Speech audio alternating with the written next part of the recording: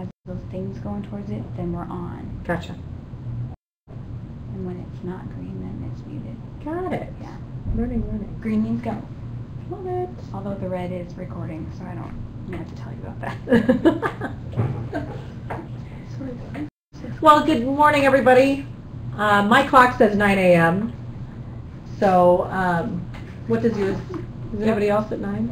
Mm-hmm. I think we'll go ahead and get started. Again, I want to thank my intranet, and I want to thank Rob Williams, who is here remotely today, and Holly Muggenberg in our office, who have set this up. And most importantly, I want to thank Brown Winnick and the entire advisory council. ADAAA, about 6 years ago, created a council of members whose sole purpose is to identify issues facing our members and then work together to solve those problems and challenges. And employment law is something that is consistently at the top of the list of challenges facing our members. And so today, Danny Smid with Brown Winnick is here to help us with that. And I think I'll go ahead and introduce you to Danny right now.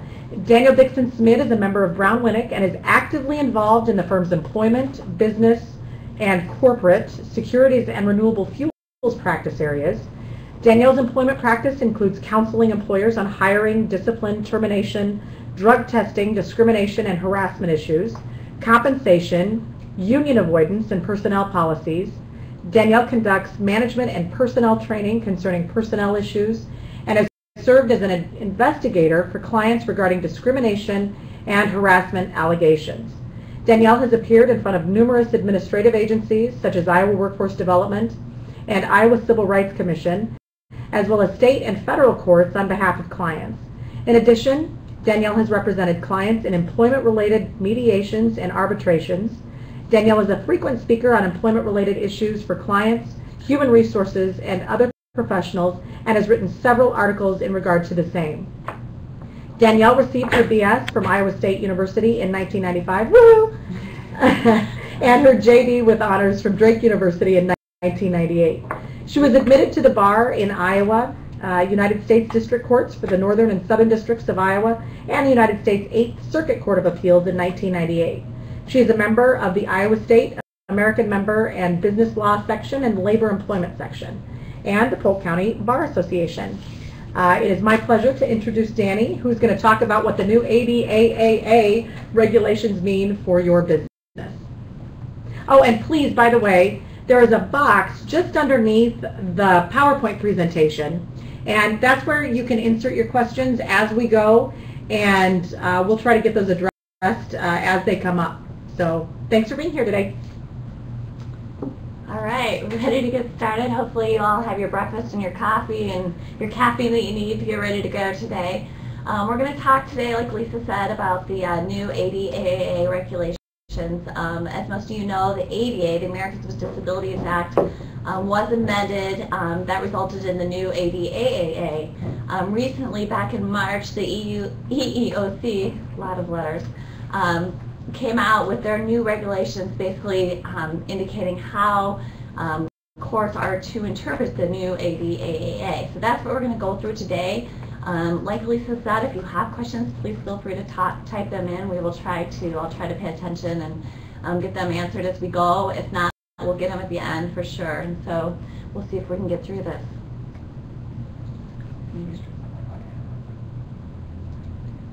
There we go.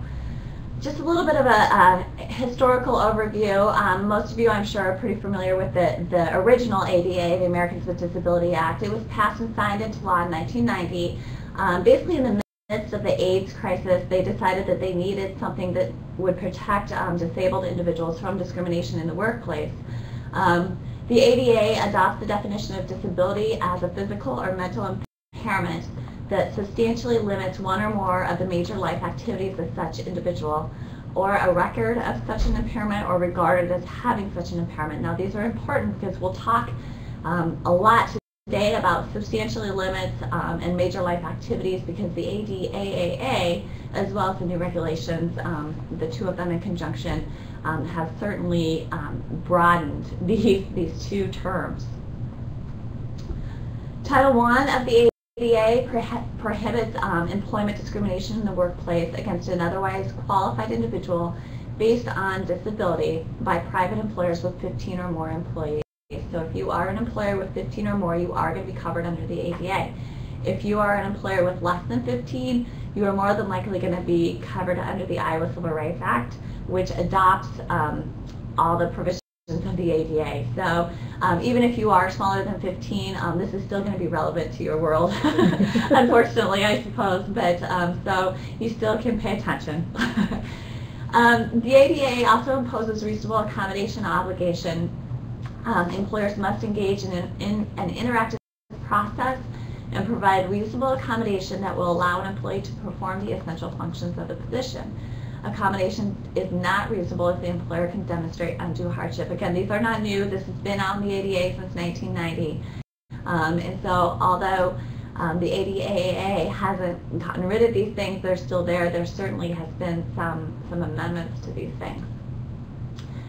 Then came the ADAAA. It was designed to address a series of decisions by the United States Supreme Court, which in essence narrowed the definition of disability. I don't know if any of you have been involved in ADA litigation before, but I will tell you it had been my experience that a lot of the plaintiffs' attorneys here in town have basically decided that they weren't going to take any more ADA cases because they couldn't get them through the summary judgment stage, basically that middle point where we as defendants would go to the court and say, look, this individual is not disabled, they're not substantially limited in a major life activity, and most of the time in recent years the courts agreed with us, including the Supreme Court.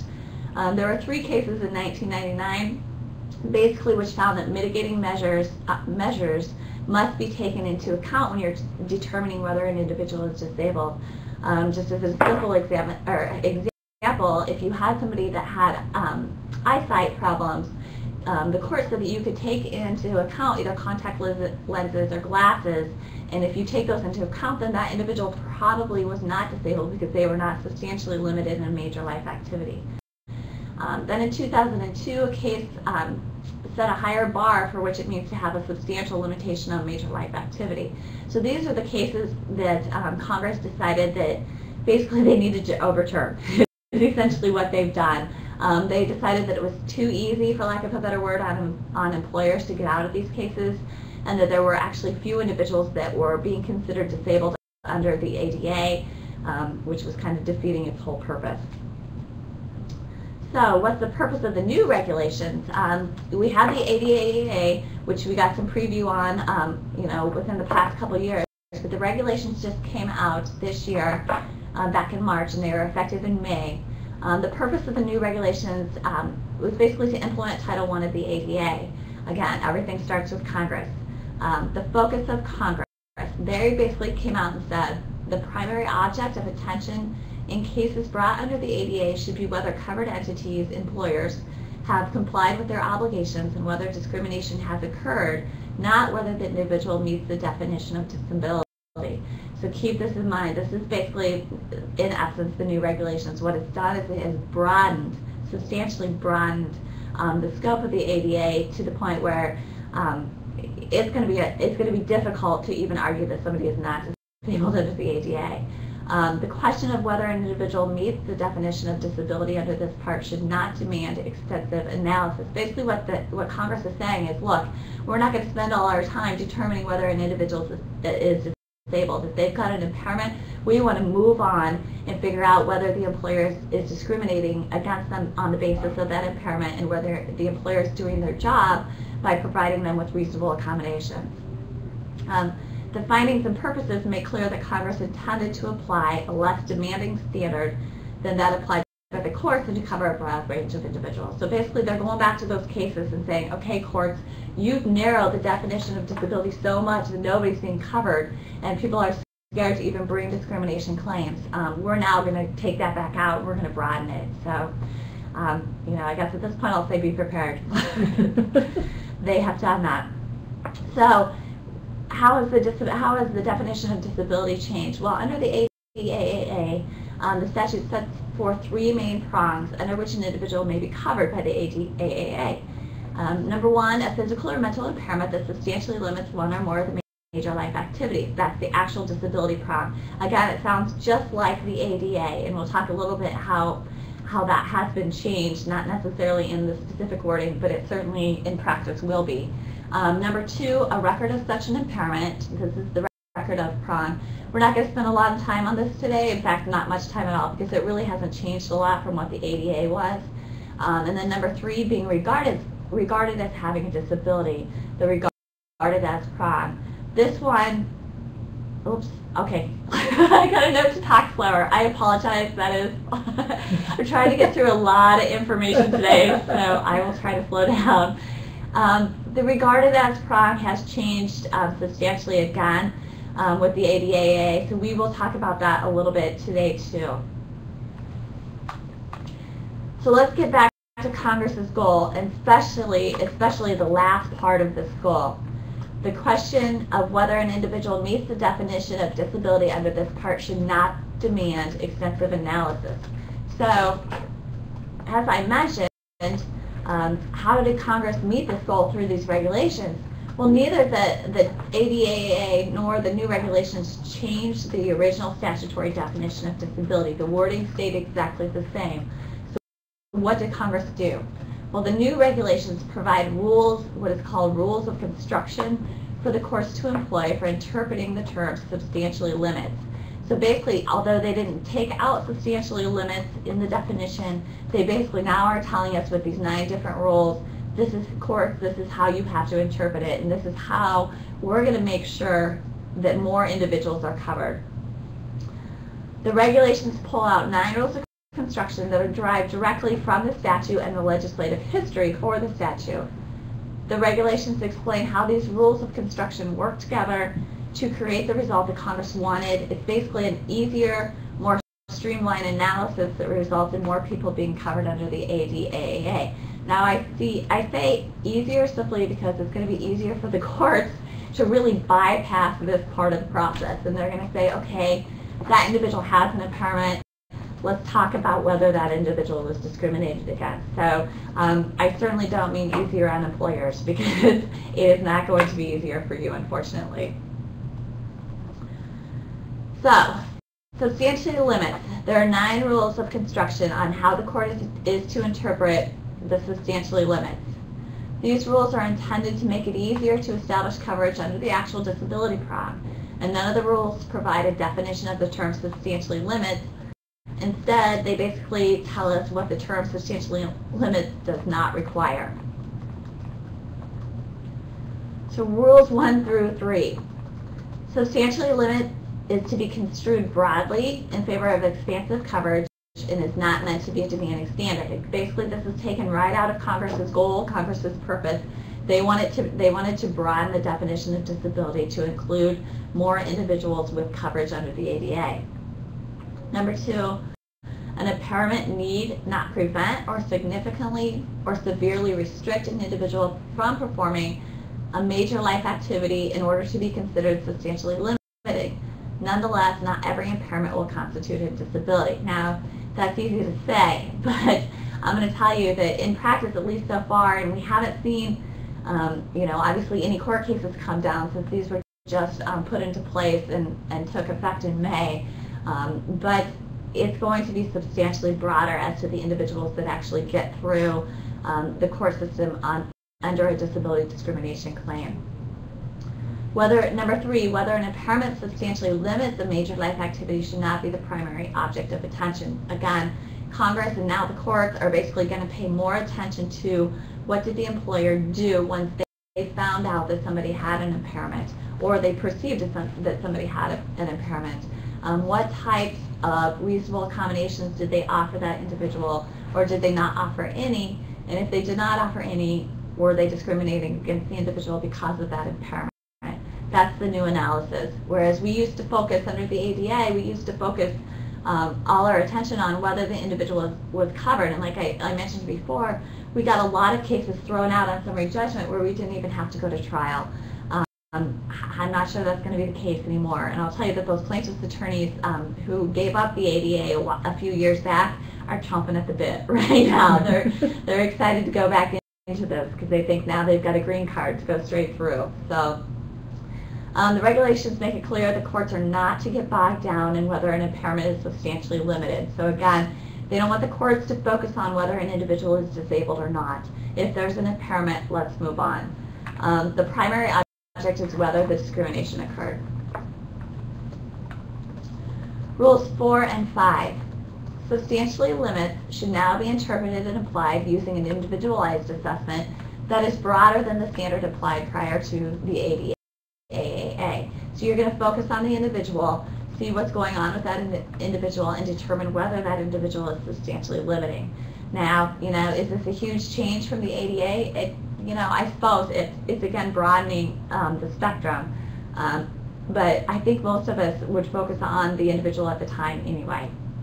Number 5, an impairment is a disability if it substantially limits the ability of an individual to perform a major life activity as compared to most people in the general population.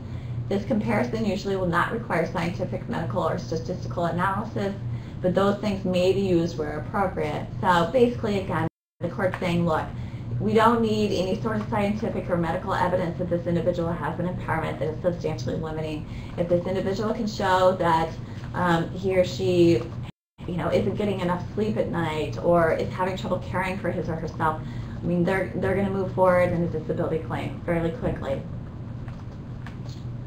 Rule 6. Except in the cases of ordinary eyeglasses or contact lenses, the determination of whether an impairment substantially limits a major life activity is to be made without regard to the ameliorative, I can hardly say the word, or positive effects of mitigating measures. So basically the court's saying, we don't get to take in, or Congress is saying, we don't get to take into account mitigating measures anymore.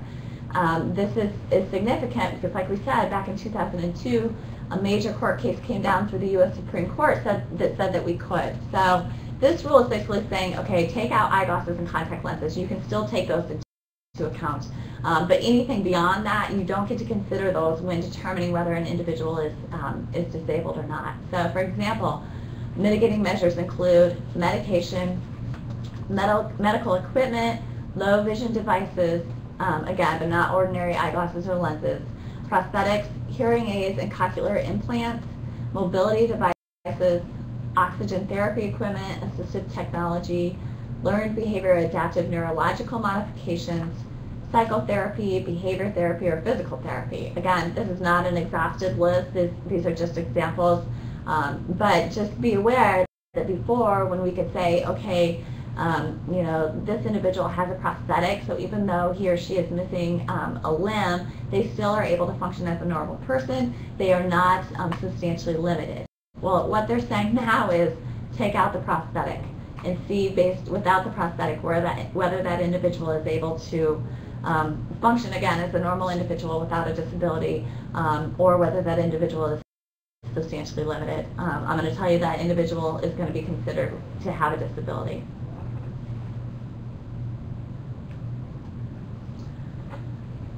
Rules 7, 8, and 9. An impairment that is episodic, in remission, or could reoccur is a disability if it would substantially limit a major life activity when it's active. So the best example, an individual has cancer, has had treatment, has responded to the treatment, that individual is still going to be disabled because maybe that individual is able to come back to work and function normally since they've had the treatment, but it's still going to be considered a disability under these new regulations. An impairment that substantially limits one major life activity need not substantially limit other major life activities in order to be considered a substantially limiting impairment. Now basically a plaintiff just needs to show that, look, I'm having trouble sleeping at night, I'm having trouble caring for myself. I mean, it just has to be one major life activity. And again, this is substantially broadening the ability of plaintiffs to get through the court system on a disability discrimination case. The effects of impairment lasting or expected to last fewer than 6 months can be substantially limiting. However, short-term illnesses lasting only a few days or weeks are likely not substantially limiting. So again, we had this under the ADA too. If you've got the flu, you're likely still not going to be considered to be disabled. But if you have something that's lasting 6 months or more, some sort of mental or physical impairment that's lasting 6 months or more, you are much more likely and very probably going to be considered as having a disability under the ADA. Those were the 9 rules of construction, and hopefully those kind of give you an overview as to how Congress and the EEOC has broadened this definition of disability so that there is more coverage for individuals under the Act. So what are some more significant changes under the new ADAAA? They brought in something that's called predictable assessments. Basically, the principles set out in the 9 rules of construction are intended to provide for more generous coverage and application of the ADA's prohibition on discrimination through a framework that is predictable, consistent, and workable for all individuals.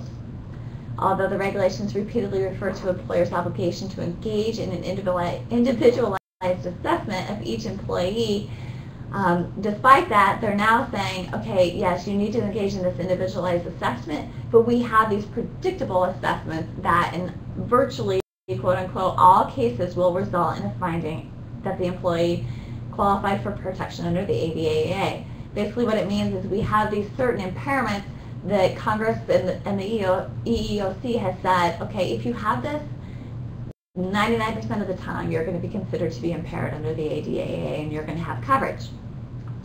Given their inherent nature, these types of impairments will, as a factual matter, virtually always be found to impose a substantial limitation on a major life activity. So what are those predictable assessments? Here are some examples, and to be honest with you, most of these are probably what you would consider anyway, but now they're out there in the regs, and basically Congress is saying, okay, courts, really, you have to spend almost 0 time on these type of impairments to determine whether or not they're going to fall under the ADA and the ADAA. So the examples, deafness. Obviously, an individual who is deaf is substantially limiting in their ability to hear. Blindness, same thing, substantially limited in their ability to see.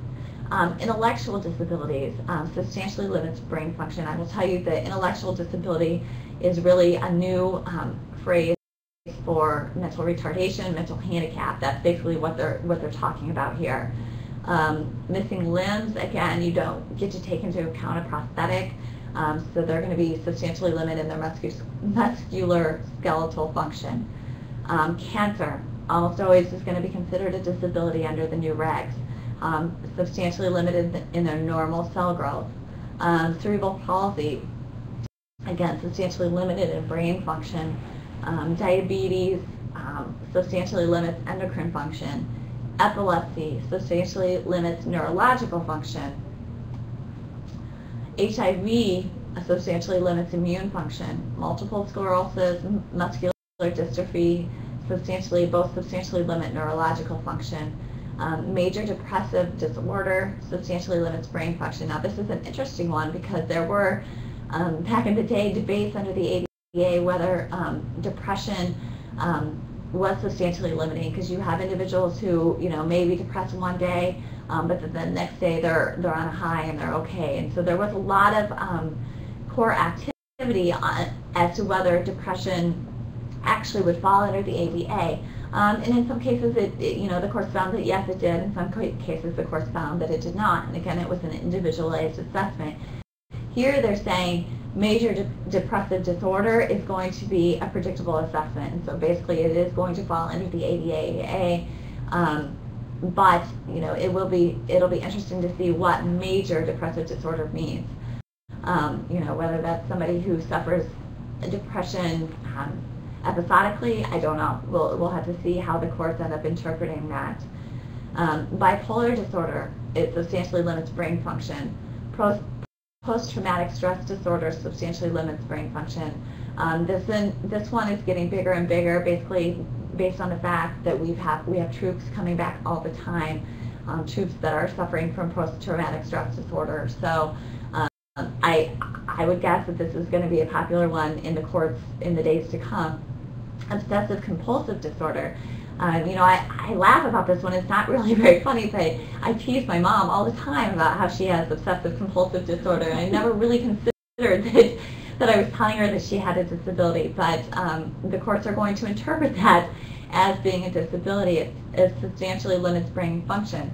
I suppose I shouldn't stop teasing her about that. Schizophrenia also substantially limits brain function.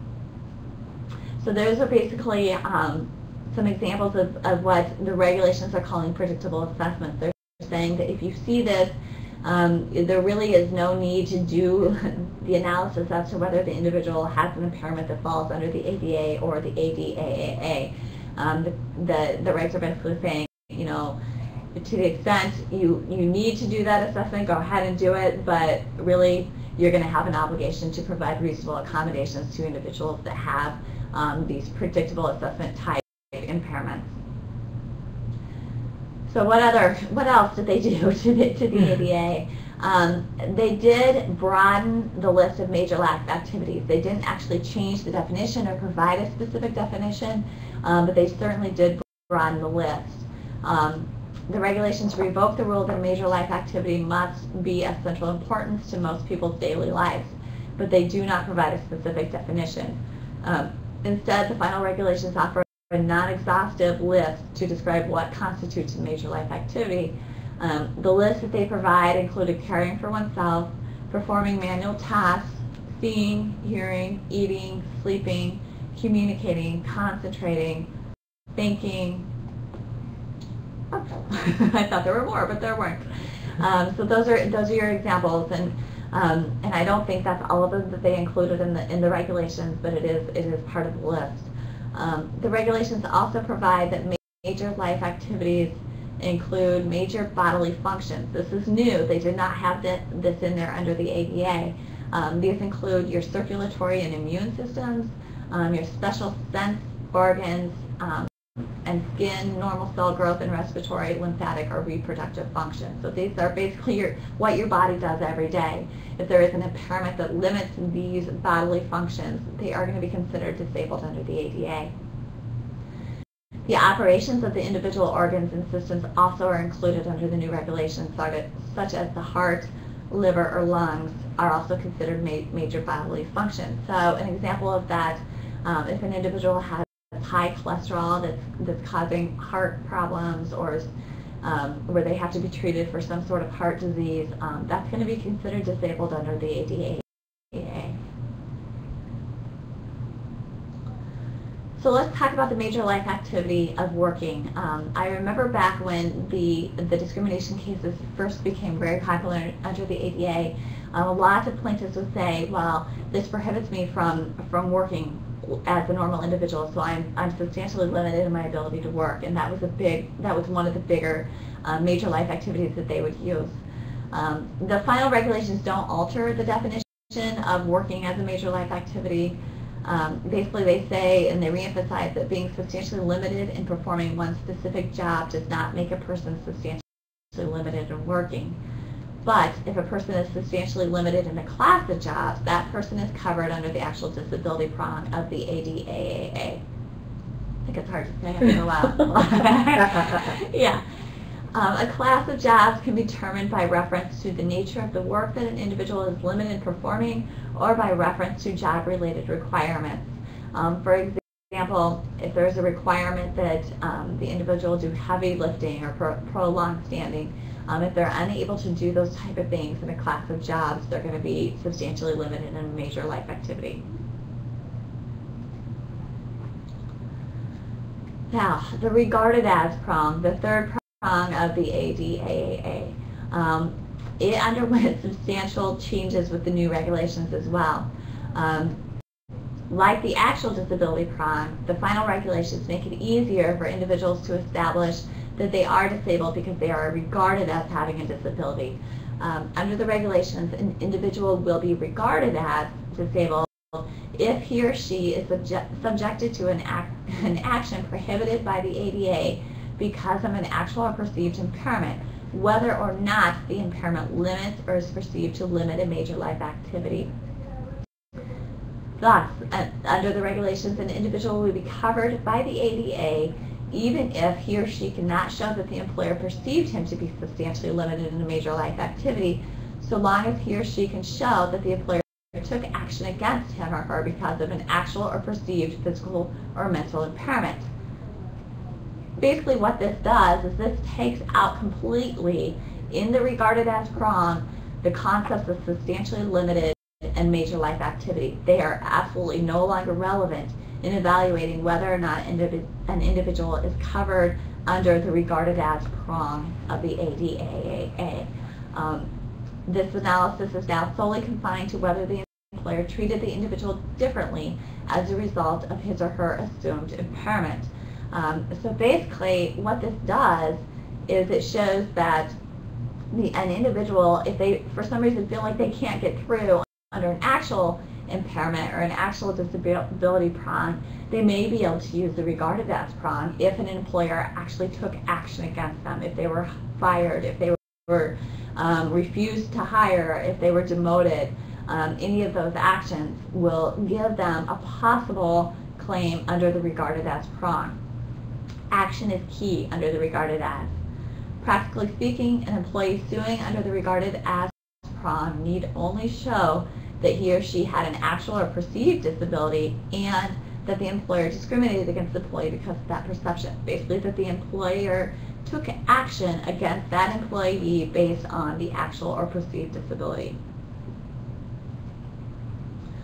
For example, if an employer refused to hire an applicant because of skin graft scars, the employer has regarded the applicant as an individual with a disability. If an employer terminates an employee because of cancer, the employer has regarded the individual as an individual with a disability. An employer who terminates an employee with angina from a manufacturing job that requires the employee work around machinery, believing that the employee will pose a safety risk to himself or others if he were to suddenly lose consciousness, has regarded the individual as an individual with a disability.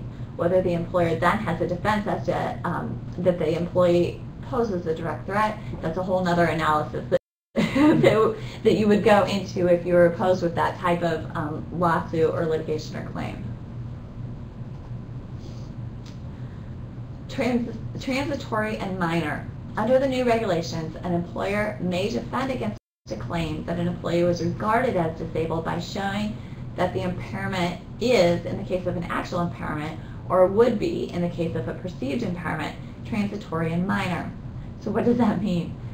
This gives the employer a defense. Transitory is defined in the regulations as lasting or expecting to last 6 months or less. And minor is minor. They don't really put a new definition in there, but you know, I think most of us can figure out what minor means. An impairment that may last for 6 months or less, but is not minor, is covered. So again, it's showing that the defense, it has to be transitory and minor. It can't be one or the other. If it is only one or the other, then there's not going to be the defense. Same thing here. An impairment that is minor but will last for more than 6 months is covered. This is an objective standard. Employer must show that an actual impairment is objectively transitory and minor, or that a perceived impairment would objectively be transitory and minor if it were real. An employer's subjective belief is irrelevant. Again, it's tough when we start talking about objective versus subjective standard, and that's what the court's going to apply. It's an objective standard, and you know, I'd be really wealthy if I could tell you exactly what that meant, but it'll be interesting to see how the courts interpret this. Prohibited action. The regarded as requires a prohibited action. In order for an individual to bring a claim under the regarded as prong of the ADAAA, there has to be some sort of prohibited action of the employer. Prohibited action includes refusal to hire. Again, you know, beware, this could include applicants that have come to you and said, you know, I want to come work for you, I want this job, you do the interview. If you refuse to hire them because they have an actual or a perceived disability, you're going to face some consequences under the ADAAA. Demotion, placement on involuntary leave, termination, exclusion for failure to meet a qualification standard, harassment, denial of any other term, condition, or privilege of employment. An employer may not discriminate. Again, we're talking about the regarded as prong, and if employer takes these actions against an individual with either an actual or perceived impairment, they're going to face some liability under the ADAAA, under the regarded as prong. Recruitment, advertising, and job application procedures, hiring, upgrading, promotion, award of tenure, demotion, transfer, layoff, termination, right of return from layoff and rehiring, rates of pay or other forms of compensation, job assignments, job classifications, organizational structures, position descriptions, lines of progression, all these things. Basically what they're saying in the regs is you don't get to take into account either an impairment or a perceived impairment when you're deciding or determining these things. And if you do, you're going to face liability under the ADAAA. The regarded as prong also requires causation. First, there has to be a prohibited employment action under the ADA. So any of those things that we just talked about, probably the easiest example is termination. Second, there needs to be a causal relationship between the physical and mental impairment that, by the way, can't be transitory and minor, and the prohibited employment action. There needs to be a causal relationship between the fact that you terminated the employee and the fact that the employee has an actual or perceived disability. You need some reason to believe that the covered entity, the employer, took the discriminatory action because of the individual's physical or mental impairment or perceived physical or mental impairment. Reasonable accommodations. This is one bonus. Individuals who are regarded as having a disability by their employers are not thereby entitled to reasonable accommodation. It's really hard to accommodate just a perceived disability. If the individual only has a perceived disability, there's really nothing to accommodate. So the reasonable accommodations do not come into play with the regarded as prong of the ADAAA. So kind of in summary of what we talked about so far, so what do these crazy regulations mean for employers? Well, first and foremost, I'll tell you to buckle down because there's going to be more claims. Like I said, we have a lot of plaintiffs attorneys here in Des Moines that for a long time had decided that they're no longer going to bring these claims under the ADA, that it wasn't worth doing because they spent tons of money to get them in, just for the court to throw them out on the summary judgment stage before they ever get before a jury. That's not going to be the case anymore. These cases, I would say that the majority of them, based on these new regulations, if the courts interpret them as they're supposed to, the majority of the cases are going to end up either in trial or settling before trial. Because it's more likely than not that an individual is going to be perceived to have a disability or is going to have a disability under the ADAAA. The primary impact of the new regulations is that employers' ability to defend disability discrimination claims will no longer focus as intently on whether an individual is covered under the ADAAA. What will happen is the defense will then focus on, okay, yes, this individual was disabled under the Act, but we provided the individual with reasonable accommodations, but they were still unable to perform the essential functions of the job. Or this individual posed a direct threat to the other employees in our workplace. Or providing this reasonable accommodations that this individual needed was an undue hardship on the employer. So we're actually going to get to those types of analysis that, frankly, before, when we were just under the ADA, we didn't even get to most of the time because most of these cases stopped at whether the individual was a covered individual under the Act. Instead, cases will focus on whether the employee and employer properly engaged in the interactive process and whether a reasonable accommodation was provided, and if not, why. And that's when your undue hardship claim is going to come into play. It's more important now than it ever has been under the ADA to bring out that interactive process. If you think that you have somebody that may be disabled under the ADA or the ADAAA, you want to have that interactive process with them to determine whether or not that individual can be accommodated and whether or not the individual can perform the essential functions of the job with or without accommodation.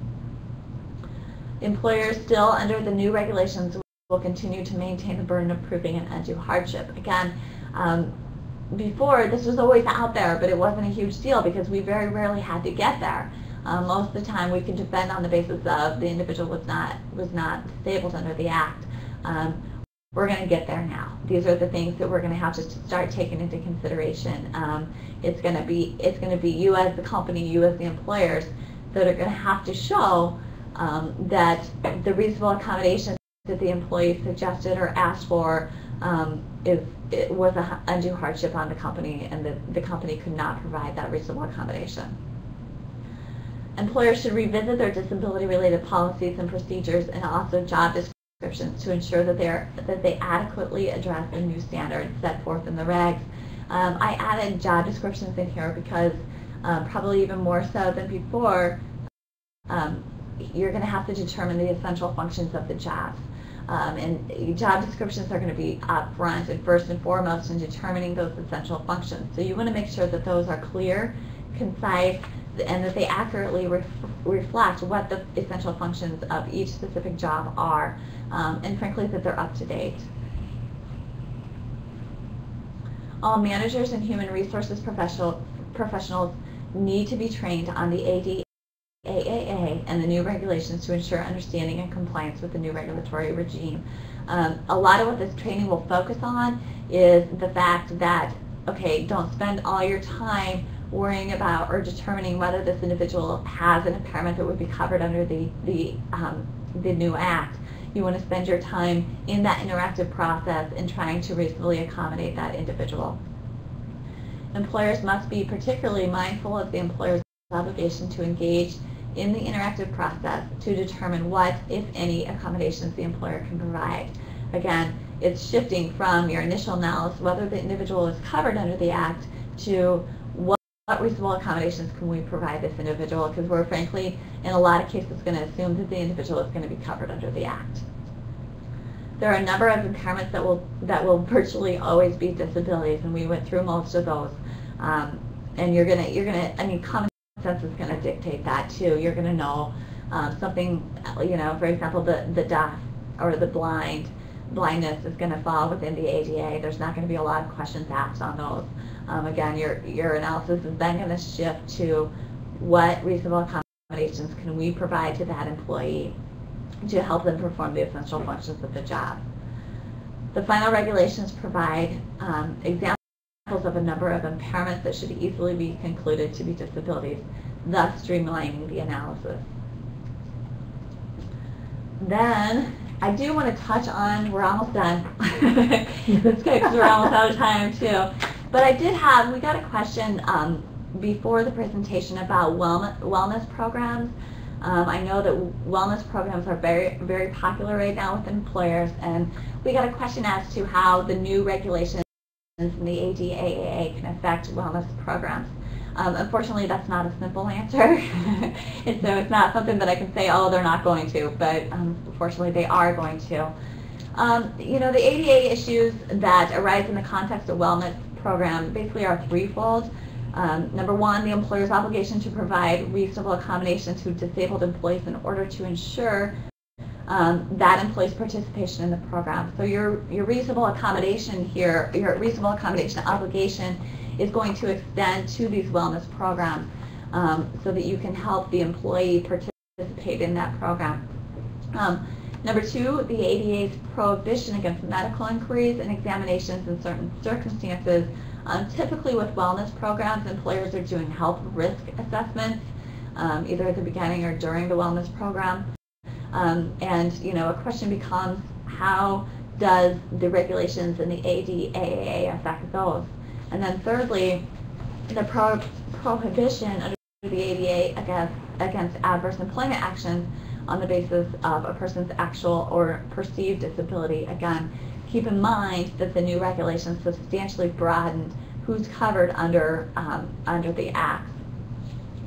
So in regards to number one, the reasonable accommodation, basically if a bona fide wellness program of an employer conditions a reward on a health factor that a disabled employee cannot achieve, just kind of an example of that, lowering cholesterol or lifting a certain amount of weight, the employer must comply with the ADA's reasonable accommodation requirements, which basically means that you need to engage in an interactive process with that employee to determine whether you can accommodate them to help them participate and satisfy the goals of the wellness program. So your reasonable accommodation obligations are going to also extend to your wellness programs. The medical inquiries and examinations, they get a little more extensive. Under the ADA, employers are prohibited from requiring an employee to take a medical examination and from inquiring whether the employee has a disability or as to the nature or severity of a disability unless the examination or inquiry is job-related and consistent with business necessity. Now, these are talking about current employees. Obviously, the ADA allows medical examinations, offer medical examinations as long as all the offerees are required to take them, and as long as there is a business necessity. The new regulations have not changed that, and nor have they changed the prohibition under the ADA that says that basically employees can't inquire about disabilities or the nature or severity of disabilities for current employees unless it is job related.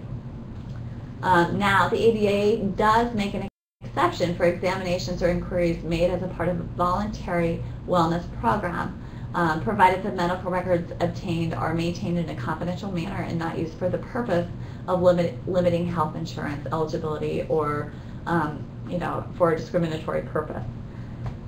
Because the ADAAA broadens the definition of disability, these health risk assessments, which are typically used with wellness programs, are now more likely to make impermissible disability-related inquiries than before, because basically now you're going to have more individuals that are going to be covered under the Act, and so your chances of asking inappropriate disability-related questions are going to increase substantially.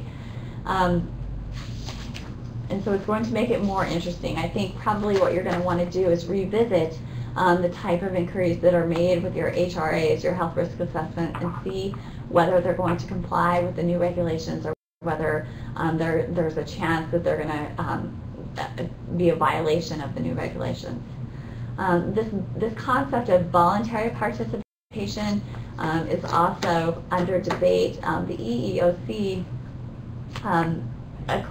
basically they've issued enforcement guidance that says a question or examination is voluntary as long as the employer neither requires participation nor penalizes employees who do not participate.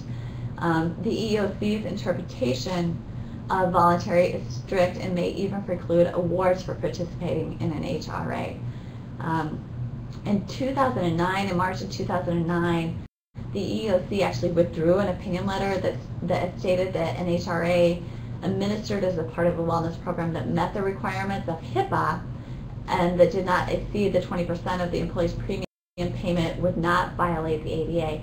They withdrew that opinion. The new opinion letter opines that conditional on an employee's right to receive health insurance or participating in an HRA makes it not voluntary and not job related or consistent with business necessity, and thus it violates the ADA. So now, is there something that can be said for the way you phrase absolutely the benefit? So it's all in the verbiage. It's going to be in the verbiage. The carrot versus the stick, well, right? It's going to be it's going to come down to a lot in what you ask and what types of questions you ask, because it's not going to violate the ADA unless you're getting into disability-related inquiries. And so, wellness programs, although, obviously they're very popular right now, they're going to be a little bit of a sticky situation for a while to see how they play out with these new regulations. I wish I had a definitive answer for you on that, but I don't. We're going to have to kind of wait and see how the courts interpret them, and frankly how the EEOC continues to interpret them. But you do want them to be voluntary if you can make them, and the EEOC is making that much more difficult to show that they all are voluntary. Got it. I see we've got a question here. Lori asks, do I understand correctly, if we are aware of an employee who has a disability, we should engage in the interactive process regardless of whether or not the accommodation we need to engage in the interactive process? Mm-hmm. In this part of that. I don't. You've got an example in here, an employee who is bipolar and made us aware of the struggles and some of his interactions with others, no request for accommodation, we need to engage in the interactive, do we need to engage in the interactive process? I will tell you that if things are going okay and he doesn't request accommodations, then no, I don't think you do. You know, the employee still, and again, this is something that hasn't been played out in the courts, but an employee still does have an obligation to request reasonable accommodations. Now, the fact that you're aware of this disability, and frankly, it's going to be a disability under the ADA, it's one of those predictable assessments, and you know that this employee struggles in certain circumstances, then I think probably it's a good idea to go ahead and have a conversation with this employee and just say, you know, you've made us aware of this issue, and just, you know, just tread lightly and say, you've made us aware of this issue. What can we do to help? We've noticed that you've had problems in this specific circumstance or in some of these circumstances. What can we do to help? Whether that's eliminate you know, certain communications with other employees, or, you know, what the best accommodation is, you know, I don't know. That's something that you can sit down with the employee and try to find out what's going on. So I don't think it's an absolute that if you're aware that an employee has a disability, that employee is actually functioning fine, everything is going well, then no, I don't think you have to give them reasonable accommodations. That obligation on the employee to ask is still there. But if you are, or you do become aware of problems, I would go ahead and just, you know, sit down with the employee and make it clear to them that you're there to help. You're not trying to separate them or discriminate against them in any way. You're trying to make their workplace better for them. Great. Any other questions that anybody has? This is, I don't know what your billable hours are, but I can imagine that asking the questions right now would be a little less expensive. It's a little less expensive, yes. But I'll tell you that I do take emails most of the time without charging because I forget to write them down. So that's a little perfect. I like it. Yeah. Another question that I have, in this age of litigation and all of these constantly changing regulations, is there a website, a resource that you would say is a must-go-to resource for these folks to keep? You mean other than the Brown Wittig? Other than the Brown Wittig firm. Sure. No, probably your best resources, not only with the ADA, but most of your employment laws is going to be the Department of Labor. And I think it's DOL.gov is what the actual website is, and I can check that for sure. But that's going to be your best one. Also here in Iowa, the Iowa Civil Rights Commission has a website that has some information on it. Iowa Workforce Development, and then the EEOC. But in my experience, probably the most helpful is the Department of Labor's website. They will cover almost all of this stuff. There's a website out there also that I use sometimes when I'm in a hurry and I need to think, okay, the ADA covers employers with 15 or more, the ADEA is 20 or more, you know, the little things like that when I need to, okay, quick, find out. There is a website, and I don't have it off the top of my head, but I can send it to you, and maybe that would be can great. Send it to the participants. Yep, and it's we'll very helpful. It has a lot of articles written by employers all over the country, basically. Searchable by topic? Mm-hmm. Okay. Absolutely. Perfect. So that one's probably going to be even a little more helpful than the DOL. I mean, the DOL website is awesome, but it's very concise and very strict on, okay, we're the DOL. This is, of course, how we're going to enforce these things. This other website provides more court opinions, how things are interpreted, that type of thing. So I will get that to you when I get back to the office. Fantastic. And the other question that we had, Amy asks if you have any supporting notes regarding the wellness question. Absolutely, we'll I do. also forward that. Yeah, I did quite a bit of research before I did this today, just because I wanted to be, make sure that we were up to date too. And so I will put that in the outline form and send that as well. Fantastic. And Rob says this is great. They can post everything they get at MyEntranet, including the links and documents, and put it on the MyEntranet site as well. Okay. So we'll make sure that we offer that link to anybody that provided your email address. And if anybody that didn't provide their email address, there will be a survey at the end of this presentation, and there will be an opportunity for you to put your email address in there so we can use that also to get back to you with this additional information. Cynthia asked the question, is this webinar being recorded for repeat viewing? Absolutely, and it's stored in multiple places. ADAAA has a repository for the webinars that we're doing monthly, and also my intranet keeps them on there. So that's great. You've got them sort of in two places. I did want to just really briefly update you all on some events that might support some of the questions that are being asked here. As you all know, healthcare reform is, top of mind, constantly changing and evolving. And we've got just a rock star group of individuals. We've got 4 individuals that have been working on this topic since healthcare reform was passed, almost a year and a half ago. And as rules are built, we're communicating those rules out to the membership. We've got several tools available for that. We've got a tab on our website that specifically addresses healthcare reform issues, and all of our articles are posted there. We've got an e-newsletter that goes out monthly, and it is definitely driven by what's going on at that moment. So it's current, and it's the most pressing topics regarding that. Also, I think this will be our 5th time we've done it. ADAAA is hosting an informal healthcare reform Q&A, and it's about 15 minutes of, these are some pertinent updates that you might need for your day-to-day operation. But then what we like to do is turn it completely over to facilitated Q&A. So that's an opportunity to bring those questions. The next one that is coming up is at Park Place Event Center in Cedar Falls on July 20th. So July 20th in Cedar Falls, I believe, is it over the lunch hour, or is it? 9 to 11. It's from 9 to 11. So from 9 to 11 on July 20th. So put that on your calendar and make sure you're in attendance for that. And again, the information that you receive there is, we've got it based on disciplines. So there's tax information. We've got a CPA that'll be there. We've got an HR professional. So someone actually doing HR will be there to help with that. And then Alice Helly with Brown Winnick, who is just a celebrity on the healthcare reform topic in Iowa, will be present for that as well. So come with your questions and be there for that. Some other upcoming events within ADAAA. We've got our Executive Open Golf Outing, one of the best golf outings in the state.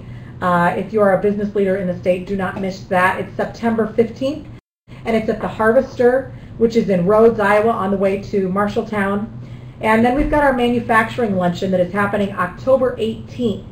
And this is, if you're in manufacturing, it's going to be some economic forecasting. We've got Mary Andringa coming in from, she is currently president of the National Association of Manufacturers, and she will be giving us a national update on manufacturing. And then we've got Tom Latham, who will be there, and then a fabulous panel of Iowa manufacturers and sort of some of the trends that we're seeing in the state of Iowa. That's again October 18th here in Des Moines at Ramada Tropics Resort. And that is about all we have for announcements. Again, I want to thank Holly and Rob and Maureen and everybody at My Intranet. And Danny, thank you so much for giving us your time and your wonderful preparation for that. And her contact information is right there in front of you. And again, you might want to shoot her an email if you have specific questions, because she'd be glad to help you out with those. Absolutely. Wanted to also mention that next month's topic is partnership and what it means to business owners and residents of Iowa. That's presented by Rhonda Vry-Bills, and she's a long-term care strategies professional. So again, that is July 27th at 9 a.m. So thank you for being here, and we'll see you again next